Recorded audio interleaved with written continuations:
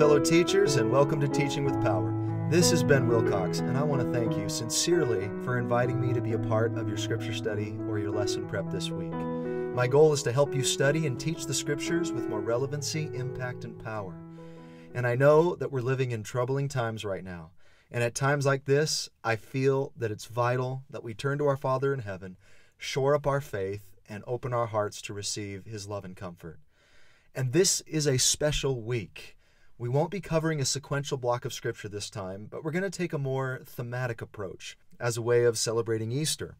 Our focus then is going to be to study what the Book of Mormon adds to our understanding of the atonement and resurrection of Jesus Christ. Before we start, though, remember that if you'd like printable lesson plans based on these videos or the PowerPoint slides or handouts that I use to make them, go to teachingwithpower.com and you're going to find links to the channel, the blog, and the shop. And if you haven't done so yet, I would love it if you subscribe to the channel. So let's go ahead and dig deep. In this lesson, we're going to be referring to scriptures from all over the Book of Mormon.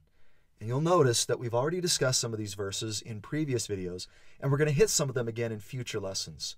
But there is value in stepping back and taking a big picture look at what the Book of Mormon teaches about the atonement. And does the Book of Mormon really have anything unique to add to our understanding? In a word, much. Elder Jeffrey R. Holland has said this. He said, "Much of this doctrine of the atonement of Jesus Christ has been lost or expunged from the biblical records. It is therefore of great consequence that the Book of Mormon prophets taught that doctrine in detail and with clarity." So we are especially blessed as members of the church to have Latter-day Scripture help us better understand the restored doctrine of the atonement of Jesus Christ. There's an icebreaker that I often like to use when I teach anything about the atonement. I think it's a good way to introduce the subject because what you're about to do is to attempt to explain something that in many ways is unexplainable. The doctrine of the atonement is so deep and far-reaching and beyond our human comprehension that it's really difficult to plumb its depths and climb its heights. It's like trying to wrap our mortal minds around the concept of infinity or a universe with no beginning or end. I just don't think that any of us really, truly understands exactly how the atonement works. So I sometimes like to use the analogy of the cell phone. So I pull out my cell phone and I ask if anybody knows how it works, how I'm able to use this small handheld object constructed from the raw materials we can find lying on and in the earth to communicate with my friends and family, sometimes on the other side of the world. The fact that I can type a simple message, hit a button, and almost magically they can see and respond to that message hundreds or even thousands of miles away. It just blows my mind. How can it store and play every song I've ever liked in my entire life? How can I watch television and movies and play a game of chess with somebody in Australia and have access to the extent of the world's knowledge in one small package? How does that work? And usually, nobody can explain it, at least not very well. Sometimes I'll have somebody who's a little more technically minded, may scrape together something about ones and zeros and radio waves and everything, but still, I have never really gotten a great answer to that question. Most of us, myself included, have no idea how a cell phone works. But then again, that's not exactly true, is it? Come to think of it, I know exactly how a cell phone works. I push the on button, and then it does all these amazing things for me. To me, that's kind of like the atonement. I don't think I could really explain exactly how it works, the ins and outs of its power, all the whens and whys. But I do know for sure two things.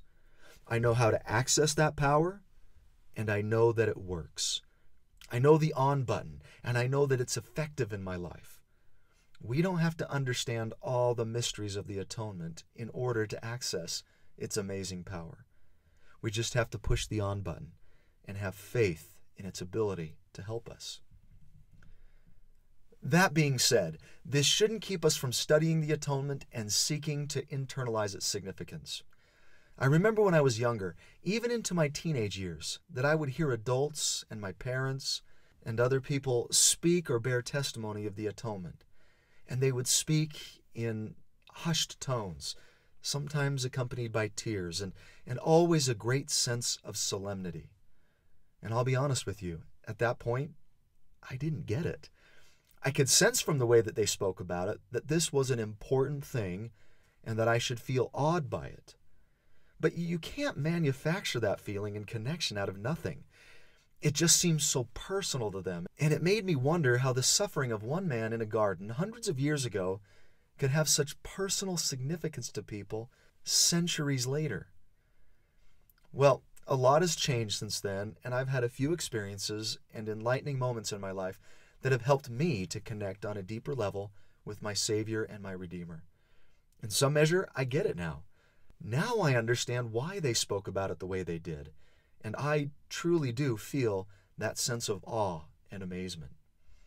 If any of you can relate to that, my goal is to help you to find more personal meaning in the atonement of Jesus Christ. And the best way to do that is to connect your real-life experiences to the doctrines and the truths of the atonement, to liken the Scriptures unto yourselves. And I'm going to do that by asking you a series of personal questions.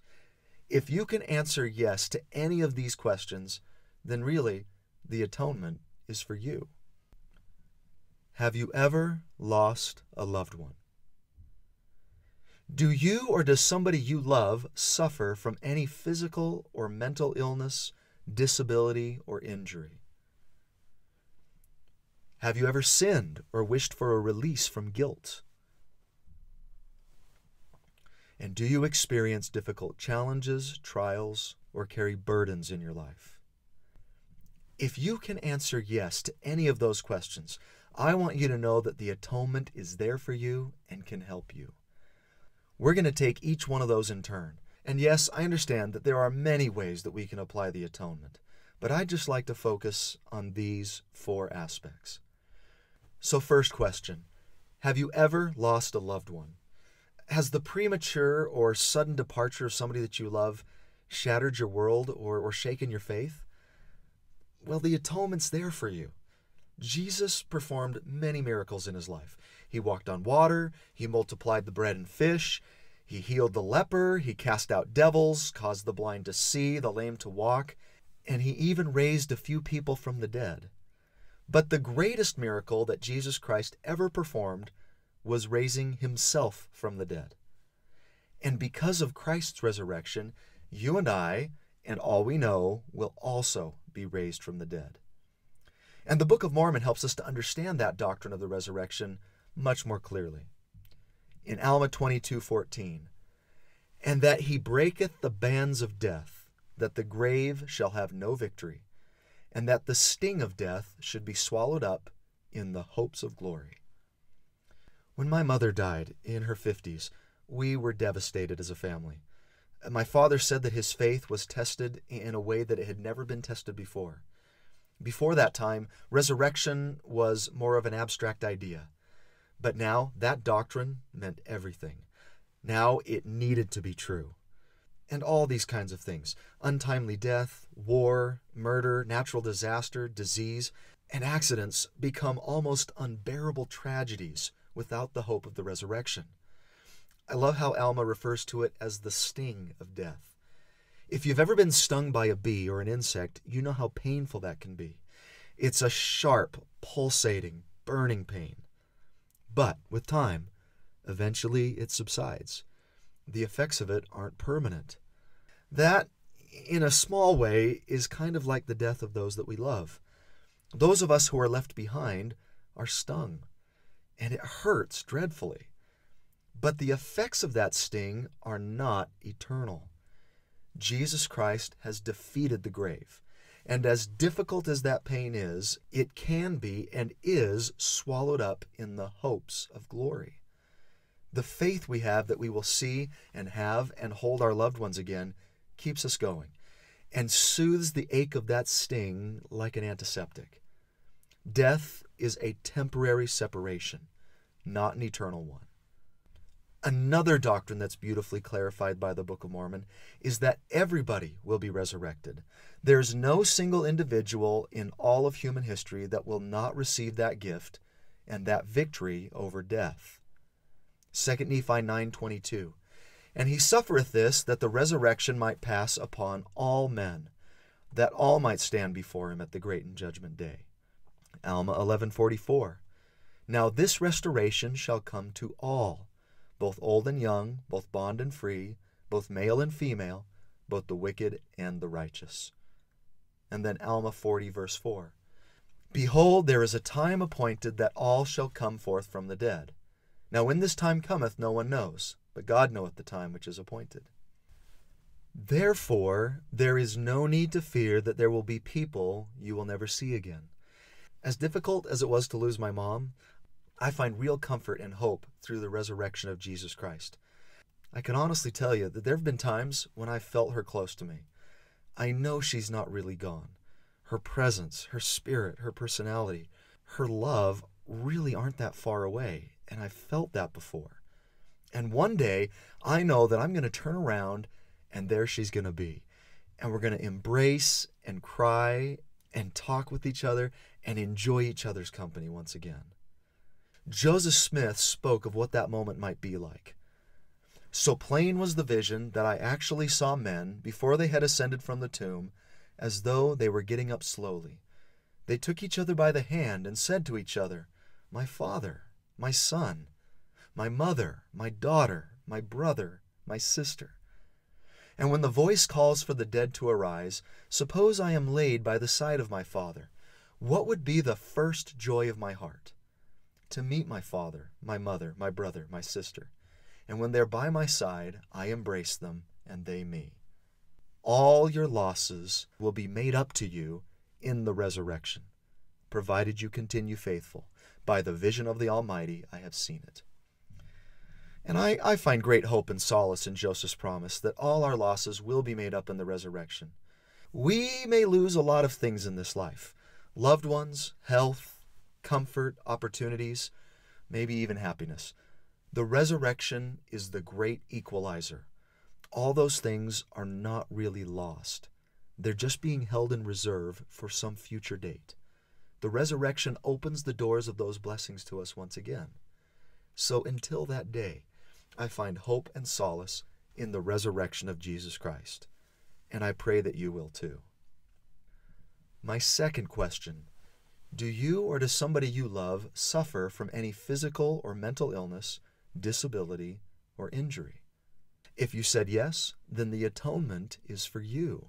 Another comforting truth of the atonement and resurrection is the promise that not only will we overcome death, but the way in which we will overcome it.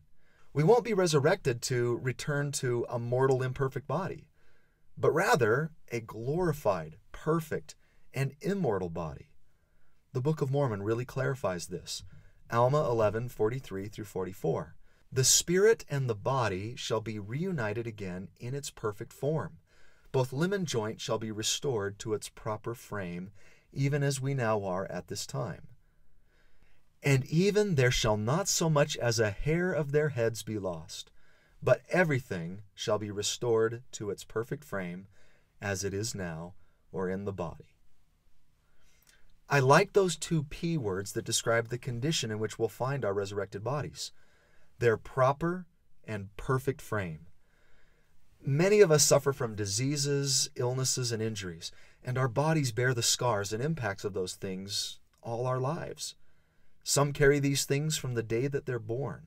Some individuals suffer from mental disabilities, social disorders, emotional distresses. Will we continue to face these things in the next life? No. Our bodies will be restored to their proper and perfect form. All diseases we have suffered will no longer afflict us. All disabilities will be gone. Injuries, scars, emotional traumas, all is going to be swallowed up and overcome by the resurrection of Jesus Christ. Remember that Joseph Smith promised that all our losses are going to be made up in the resurrection. I consider myself very fortunate that at this time I've not been called to bear much in the way of physical ailments. But I realize that that could change at any time. I do suffer from debilitating migraines on occasion, though that's nothing compared to what many of you face. But they are miserable, and I tell you, I can't wait for the day when I won't need to worry about those anymore. When I receive my resurrected body, that is not going to be part of the package. I really look forward to that. And we will all have that experience. Whatever you face, or your loved ones face, will be healed. Jesus was the great healer in his life and continues to be the great healer through his death and his resurrection. So deformities, blindness, asthma, cancer, diabetes, heart disease, dementia, ADHD, depression, multiple sclerosis, autism, PTSD, everything from the most serious to the most common, from the physical to the mental, from the short-lived to the chronic, the resurrection will prevail overall. It's the great panacea. It's the universal cure. My next question: have you ever sinned or wished for a release from guilt? Have you ever needed a release from the burden and weight of past transgression and wished that you could just make that pain go away? Well, the atonement is for you. The power of Christ's atonement makes it possible for you to be forgiven. The first two questions that I asked focused on giving us hope through some future blessing that is going to be available to us after this mortal life. The great thing about these last two questions is that they're blessings available to us now, in this life. And this first one, the supreme gift of forgiveness. The Book of Mormon is a book all about forgiveness. It's all over its pages. I'd argue that it's one of the major themes of the Book of Mormon. Story after story of individuals being forgiven.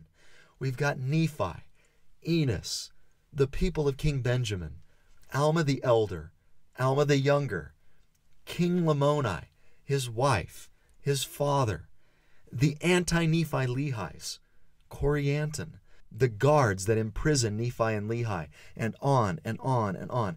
The pages of the Book of Mormon abound with beautiful descriptions of forgiveness. And here are just a few of my favorites. When Enos prayed for forgiveness, he received it. And he says, "And I, Enos, knew that God could not lie. Wherefore, my guilt was swept away." Christ's atonement can sweep guilt away. It's as if he's standing there with a giant broom, encouraging us to allow him to sweep away the guilt and the pain and the sorrow of our sins, to make the floor of our souls spotless and clean again. Another verse, Mosiah 26:22. "For behold, this is my church. Whosoever is baptized shall be baptized unto repentance. And whomsoever ye receive shall believe in my name, and him will I freely forgive." Not only do we believe in a God that forgives sins, but a God who forgives freely. What a phenomenal word! Freely, as in readily, eagerly, quickly, willingly, abundantly. God loves to forgive his children. He's a good father. Imagine if your child walked into you very humbly and said, "Dad or Mom, I've done something wrong and I want to fix it. I want to be good. Will you help me?" Can you imagine a father turning that child away or getting angry with them or showing disappointment or disapproval? Not a good parent, and our Heavenly Father is the best father. No, you would help them. You'd counsel them. You'd give them hope and the ability to make things right. As a bishop, when people come in to confess sins to me, that's how I try to approach it. Like a good father, helping his beloved children to get back on the path of happiness and righteousness, and giving them all the hope in the world in the process. Another scripture, Mosiah 26:30. "Yea, and as often as my people repent, will I forgive them their trespasses against me." That is a reassuring message. As often as my people repent. Sometimes I get the feeling that people expect the overcoming of sins to be easy.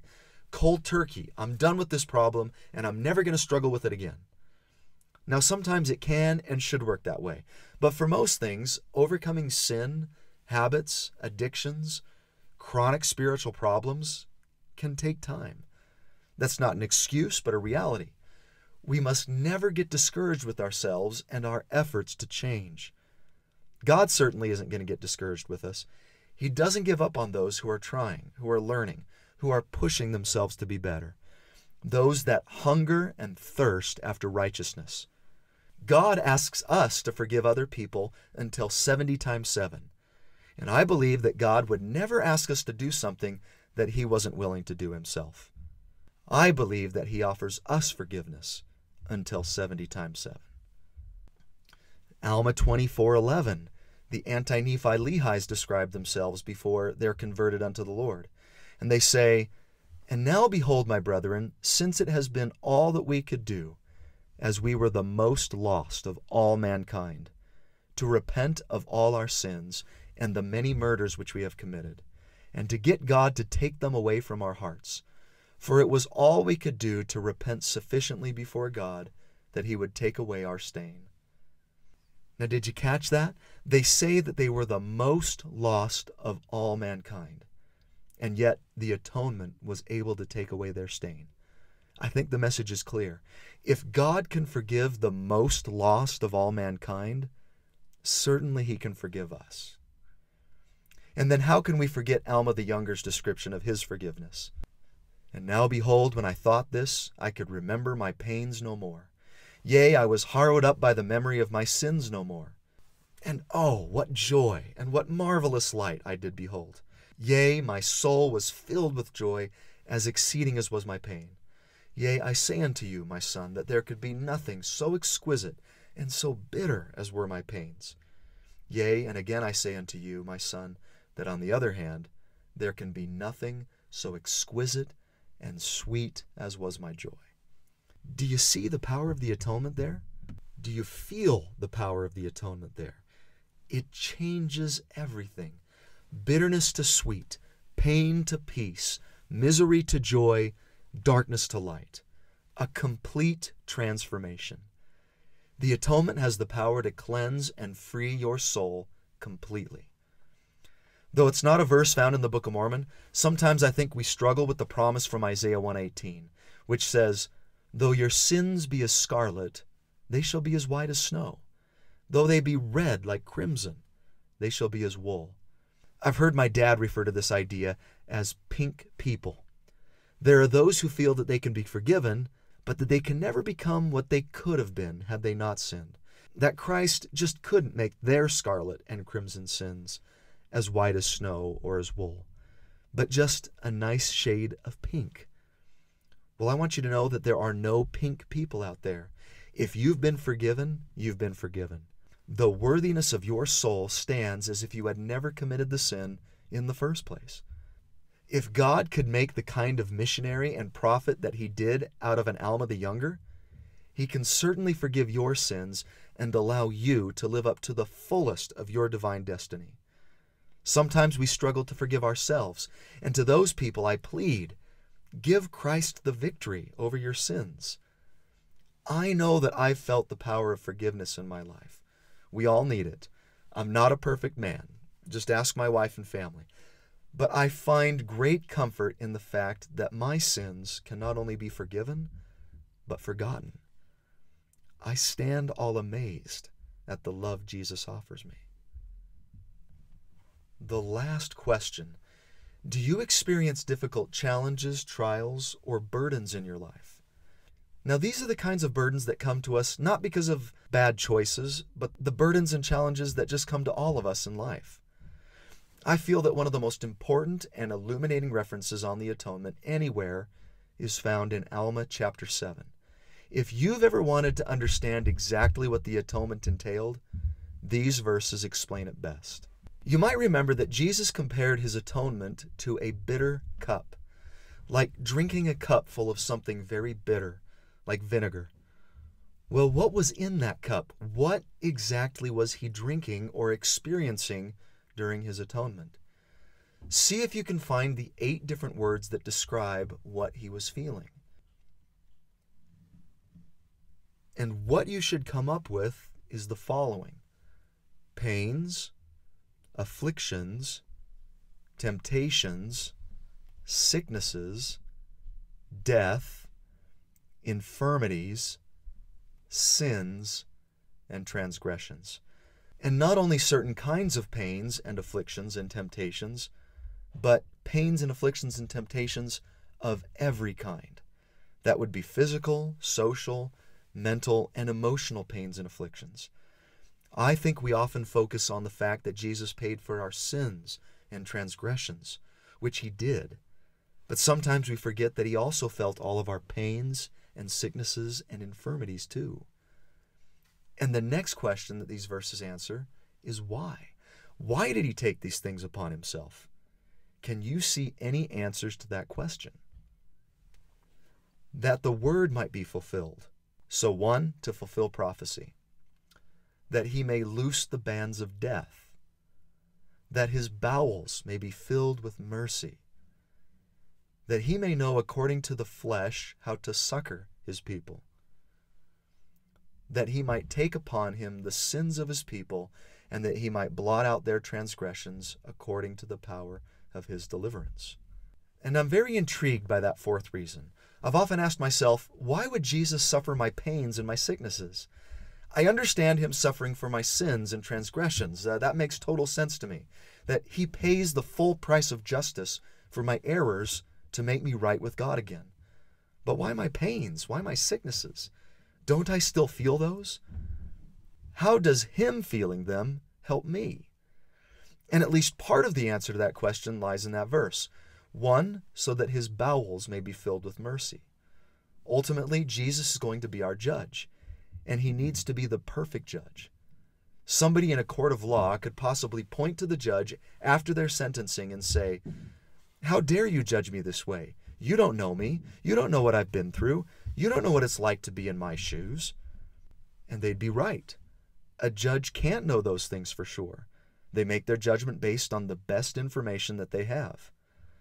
But this judgment concerns the eternity of God's precious souls. This has to be fair. So who is going to do the judging in this case? Somebody that knows you better than you know yourself. Somebody that not only knows what your struggles were like, but has actually been through your struggles, has felt your pains, your trials, your temptations. The atonement makes Jesus the perfect judge, the most fair judge to ever take the stand. It's comforting to me to know that somebody who truly knows me and everything about me is going to be holding that gavel. I don't imagine anybody arguing with the judgments that he pronounces. They're going to be uttered with the perfect balance of justice and mercy. And another reason, that he may know how to succor his people according to their infirmities. The word succor is an interesting word. It comes from Latin. The root words for succor suggest running and help or rescue.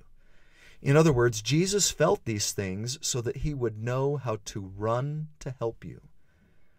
There are two kinds of "I understand" that one can speak. If one of the youth from my ward came to my office and said, "Bishop Wilcox, I'm really struggling right now. My parents are going through a divorce. Do you have any counsel that might help me?" And in that situation, I might say with great sympathy, "Oh, I'm so sorry. I understand that that must be very difficult." And then I'd do my very best to counsel them through that difficulty. But of course, they could look back at me and say, "Really? Do you really understand? How could you? You haven't been through it, have you?" And I'd have to say, "No, you're right. But I can imagine how difficult it would be." Now, on the other hand, if that same youth went and spoke to my dad and told him the same thing, he could look back at them and say, "Oh, I understand. That's difficult." And his "I understand" is going to be different than mine. Why? Because that did happen to him when he was young. He does know what that's like. And which of the two "I understands" is more powerful? The second one, right? It's the difference between sympathy and empathy. And which of the two did Jesus want to be able to say to you? He wanted to be able to say, "I understand." And you know what? I actually think that there's a third type of "I understand." Jesus's "I understand" is even more than empathy. It's not just that he understands because he's been through something similar. It's that he has actually been through exactly what we've been through. He has suffered our specific pains, our sicknesses, our infirmities. It's the most perfect "I understand" that can ever be uttered by the lips of another being. And there's an interesting phrase that keeps coming up in there. According to the flesh. Jesus knows our pains according to the flesh. Now look at verse 13. It starts by saying, "Now the Spirit knoweth all things. Nevertheless, the Son of God suffereth according to the flesh." What I think that means is that Jesus could have understood our pains through the power of the Spirit, that the Spirit could have communicated that understanding to him. But for Jesus, he didn't want to just understand on a spiritual level. He wanted to understand according to the flesh, completely, absolutely, and in all of its awful reality. Jesus understands like no one else. Therefore, turn to him for help. He can offer help, and he will run to offer that help. And maybe you wonder, how is that help offered? I think it can be offered through inspired church leaders. It can be offered through loving friends and family sent by God to help us. It can be offered through the Scriptures. It can be offered by actual angels sent to us from beyond the veil. It can be offered through the comforting presence of the Holy Ghost. It can also be offered by an actual lifting or an easing of our burdens. One great example of this is Limhi's people, who are in bondage to the Lamanites, and when they humble themselves and cry unto God for help, the Scriptures say, "The Lord did hear their cries, and began to soften the hearts of the Lamanites, that they began to ease their burdens. Yet the Lord did not see fit to deliver them out of bondage." The Lord was able to ease their burdens. Now, he doesn't free them from them, at least not at this time. That comes later. But he helps them and supports them through their trials. I believe that this is possible through the power of the atonement. Later in Mosiah 24, Alma's people are also in bondage to the Lamanites, and they pray for deliverance. And their answer from God? "And it came to pass that the voice of the Lord came to them in their afflictions, saying, Lift up your heads and be of good comfort. For I know of the covenant which you've made unto me. And I will covenant with my people, and deliver them out of bondage. And I will also ease the burdens which are put upon your shoulders, that even you cannot feel them upon your backs, even while you are in bondage. And this will I do, that ye may stand as witnesses for me hereafter, and that ye may know of a surety that I, the Lord God, do visit my people in their afflictions." And now it came to pass that the burdens which were laid upon Alma and his brethren were made light. Yea, the Lord did strengthen them, that they could bear up their burdens with ease. And they did submit cheerfully and with patience to all the will of the Lord. God can do this kind of thing for us as well. We too can lift up our heads as he eases our burdens, makes them lighter, and strengthens us to bear up under them cheerfully and with patience. And let's not forget that Alma promised that whosoever shall put their trust in God shall be supported in their trials and their troubles and their afflictions, and shall be lifted up at the last day. Christ's atonement is not just about forgiving sins. It's about divine help in times of need. Because he felt our burdens, he's able to ease them for us and strengthen us in them. I felt that comforting and easing power in my life. At one point on my mission, I was feeling super discouraged and down. I was struggling with the language, my companion, and the work. I was so far away from home in an unfamiliar place, and I felt 100% alone. I remember looking around the apartment in the dark, and I felt so cold, and I almost could sense that the adversary was laughing at me. Well, I remember crawling out of my bed and kneeling down and praying to God for help, that I didn't feel that I could do this on my own. And as I was kneeling there, it was like somebody put a warm blanket around my shoulders and around my heart. It was as if the whole apartment was filled with his light, even though I was kneeling in the darkness. And it was at that moment that I knew that I was going to be okay, that I was going to get through that because I didn't have to do it alone. The next day, and the rest of my mission was different. He eased my burden and strengthened my shoulders. I never felt that darkness and discouragement again. The power of Christ's atonement fortified me, and I felt that he walked with me and he lifted me. To me, that's the most wonderful thing about the atonement, the way it makes me feel. It's not necessarily a mind-driven doctrine, but a heart-driven one. Now, if you've spent any amount of time with me as a teacher, you know that I love symbolism and metaphor. One of my favorite metaphors for the atonement is all over the Book of Mormon. See if you can discover what it is by looking at the following scriptures. But behold, the Lord hath redeemed my soul from hell. I have beheld his glory, and I am encircled about eternally in the arms of his love. Behold, he sendeth an invitation unto all men, for the arms of mercy are extended towards them. And he saith, Repent, and I will receive you. Another one, and thus mercy can satisfy the demands of justice, and encircles them in the arms of safety. And then in Mormon, For I know that such will sorrow for the calamity of the house of Israel. Yea, they will sorrow for the destruction of this people. They will sorrow that this people had not repented, that they might have been clasped in the arms of Jesus. What is the Book of Mormon's symbol for the atonement? An embrace from Jesus Christ. It's his way of reaching out to us and enfolding us in his arms. So there he stands, arms extended, and inviting you to come unto him. So, my friends, this Easter, my hope and prayer for you is that you will allow yourself to be clasped in the arms of Jesus. He's running to help you, arms wide, to overcome your pains, your sicknesses, your infirmities, your temptations, your sins, your transgressions, even death itself. And just like the people of 3rd Nephi, I believe that there will come a day when we will all have that same experience, that we literally, and not just spiritually or metaphorically, will one by one be embraced by the Savior. And until that day, I encourage you to rely on the merits and the mercy and the grace of the Holy Messiah. And may the miraculous power of the atonement and the resurrection be a personal, meaningful, heart-centered doctrine this Easter and every single day of this year.